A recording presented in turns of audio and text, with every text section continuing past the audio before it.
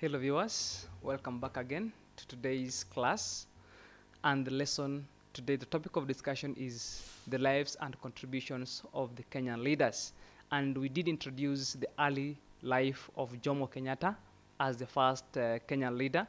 Now today we'll get to his political career, right? What do we know, what do we get to know about his political career, right? From when he started in the associations until climbing high to the presidency. Now, what do we get to know about his political career?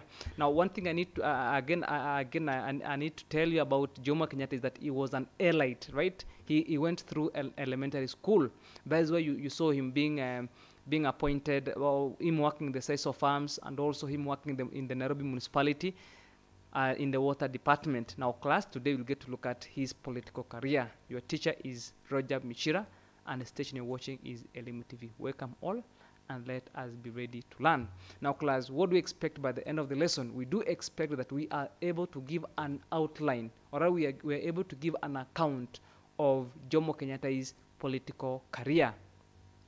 Now getting to discussion, let's get to look at his political career. Now Kenyatta started involving in politics back in the year 1920, right? Remember, in the 1920 is a year when we had these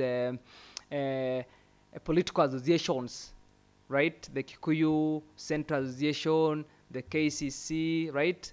All those associations, right? Those were, that's the year when Jomo Kenyatta started in being involved in politics. So one thing we have already learned that Kenyatta started involving in politics in the year 1920. Now, in the year 1920, he became the secretary of the Kikuyu Central Association, right? He helped in translation of words from English and Kiswahili to Kikuyu. His major role was to interpret. Remember, I told you in his earlier life, right?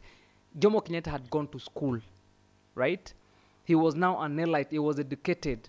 That is why he was made the secretary of the KCA in the year 1920, and his main role was to translate words, or rather, it was to interpret from English to Kiswahili and from Kiswahili to Gikuyu. We can get to see the KCA, right? They are seated. That's an association.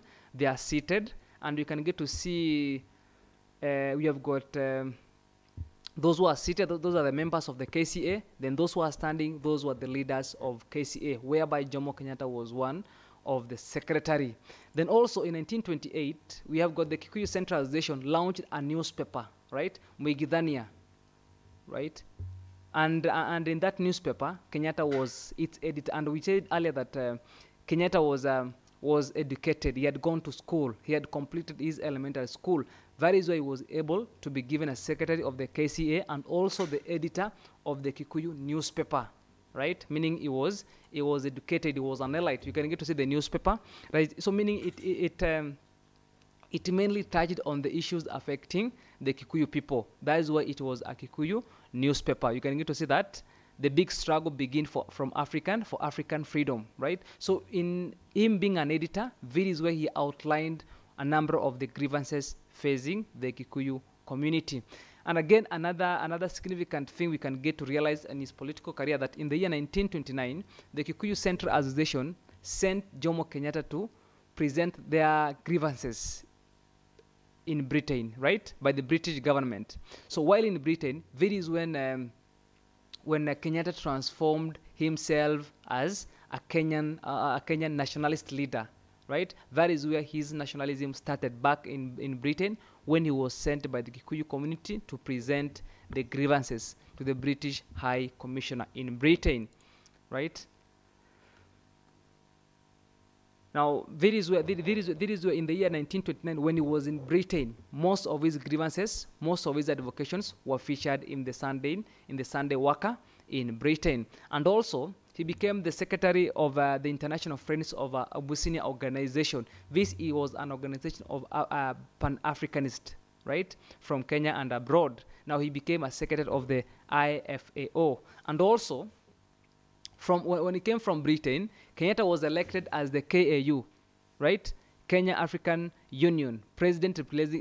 Now, when he was elected the president of KAU, he replaced James Gishuru, right? Now, Kenyatta and a number of his officials were arrested. That is the year when KAU was instituted, and also a number of the political leaders or leaders in the KAU officials were arrested. But again, one thing we get to notice about Kenyatta is that in the year 1961, Kenyatta was released, right? After being detained for a number of years, in the year 1961, Kenyatta was released and he joined Kenya African National Union, well known as KANU, right? He then joined other nationalists in fighting for independence. But again, there is this issue of did really Kenyatta fight for independence, right? That is a bone of contention, because we get to see most of his life he spent in Britain, right? He spent in Britain, but in Kenya mostly he was not that active as he was in Britain. Now in the year 1962, Kenyatta and other African nationalists, for example, we had Jaramogi Oginga, B.A. Ohanga, right? Tom Mboya, Ronald Ngala, right? So the African nationalists attended the Lancaster House Conference, including also we had Kwame Nkrumah of Ghana. So in London, they prepared the way for Uhuru. So on the 1st of June 1963, Kenya attained internal self-government, right? You can get to see those people who attended the Lancaster House Conference. We can see Kenyatta there. We can also see left to Kenyatta, we have got Tom Mboya. Right to him, then we have got Jaramogi Oginga. Those are the people who attended the first conference, House Conference, the Lancaster House Conference. We can see that. We can see them there. We can see B.A. Ohanga on the front row, right? Those are the people who attended the first House Conference. This is the conference that led to Kenya's attaining of independence. Now, for our task class, can we get to narrate the political career of Jomo Kenyatta? And for our reference, get to refer to Evolving World, History, and Government. And as always, the station you're watching is Elimu TV, your favorite learning channel.